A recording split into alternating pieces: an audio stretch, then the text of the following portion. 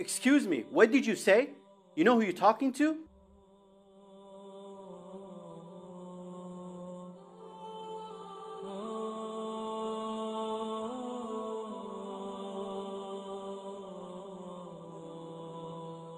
So one time the Prophet Muhammad was wearing this cloak from the city of Najran. And this cloak was known to be rough and it had a very thick border. One time, a Bedouin man came to the Prophet Muhammad and pulled him by the cloak he was wearing. So much so that the border of the cloak left a mark on the Prophet Muhammad.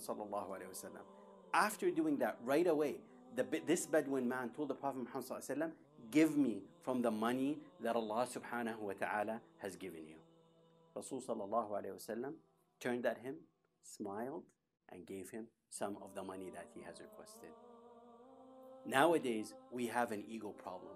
The minute we think somebody has crossed the line with us, we are determined to teach this person a lesson.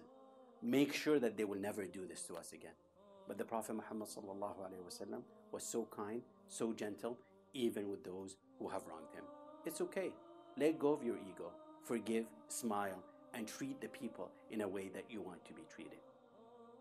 And that's a Forgotten Sunnah making a comeback.